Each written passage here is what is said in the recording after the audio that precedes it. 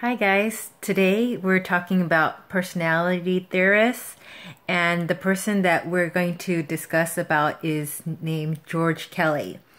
And the reason why I like George Kelly's theory is because he's very different from all the other theorists in that he is very logical and he is very about not what all the other people thought was important.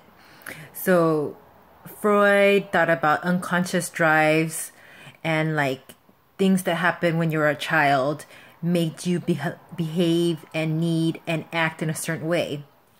The reason why I like George Kelly is that he doesn't talk about when you were a child, how when your mom and your dad was not available to you, then you're like going to act out a certain way, or if they weren't breastfeeding you long enough, like you would start to act out in a different way. George Kelly had a very logical way of seeing things because the person, he was in an environment where he was working primarily with college students and a lot of students. So some of the other theorists had people from the backgrounds of like major neurotics or psychotics or like prisoners and things like that. But George Kelly worked with a lot of students, so he was very logical in his reasoning.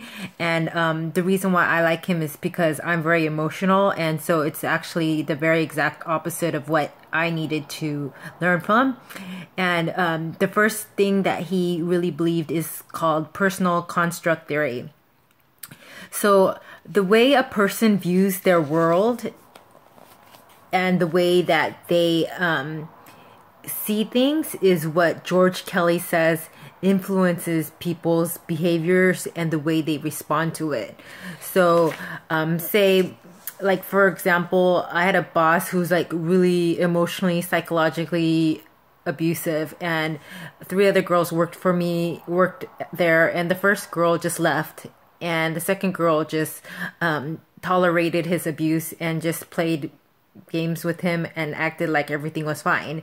I left after he almost attacked me and emotionally abused me, and I was depressed for weeks. So everybody dealt with this man very differently, and they all responded to him differently. So everybody had the same situation and experience with him, but everybody had a perception and reacted differently from the way that they viewed life in society.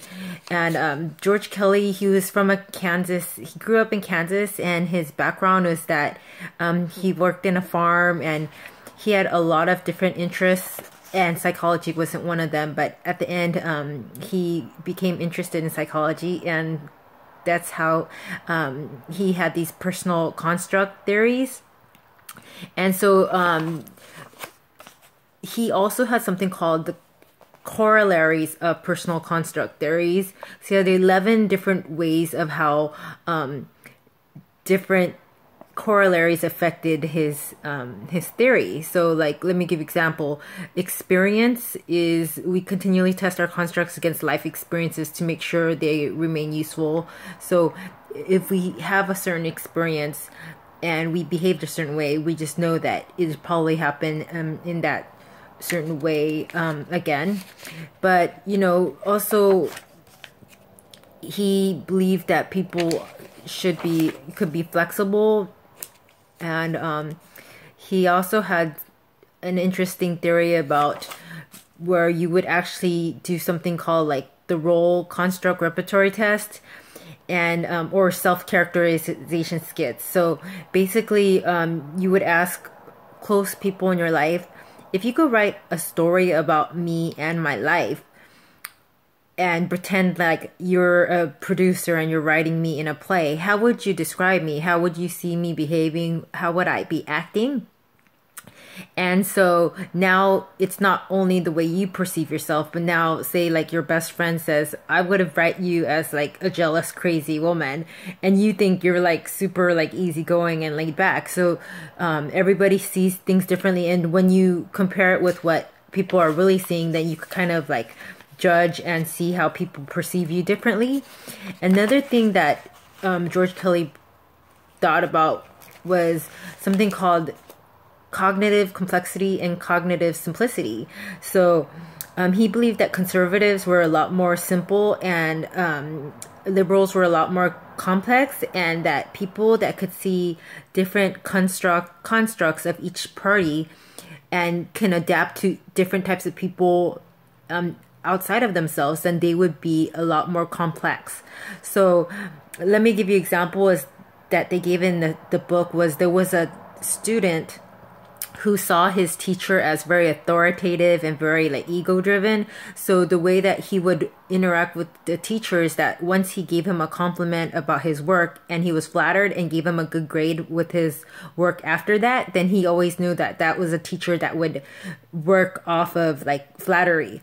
And then he would hold that construct against teachers that are authoritative and very ego driven. And so now that he understands someone who's like that, then he would see all the different characters and know how to deal with each type. And then you would be more complex because you're not just working with one type of or a couple types of character, but you could work with different types of characters. And so one thing that I really want to try that he brought up was actually a role play. So I'm kind of like more emotional, and I kind of make decisions based on how I feel because I'm an ESFP, extrovert, sensing, feeling, perceiving person. My really good friend is INTJ. She's an introvert, intuitive, thinking, feeling person. And when I hang out with her, she makes decisions based on the future and how it would affect her later in life, and she thinks things through, and she's always by herself thinking things through, whereas I'm always acting on emotion and impulse and how I feel and how I see things. So if I want to role play and pretend like I'm going to behave like her, every time I have to make a decision, instead of making decisions based on how I feel, I'm going to make decisions based on what I think, because now I'm pretending that I am this woman. So that is huge because a lot of people have weaknesses in different areas of their life. I'm a true extrovert, so being alone with myself is very hard for me. And so if I pretend like I want to role play that I'm this friend of mine, I will be by myself all the time and just think things through more. So this would make me actually grow in my personality because I'm acting and behaving differently than my natural character. And so why don't you try that? Like, if there's someone that you really admire has totally opposite qualities of you, what if for one day you pretended like you were this person? And how would you think? How would you behave? How would you dress? How would you act? And how would that develop you as a person?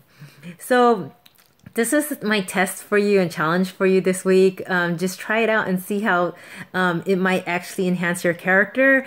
I'm studying to be a licensed family marriage therapist, so I'm reading about these different personalities in the Theories of Personality book. And if you like this, please like, subscribe. I'm on Facebook, Instagram, Twitter, and my goal in life is to help people to become emotionally, mentally, spiritually healthy. Have a good day.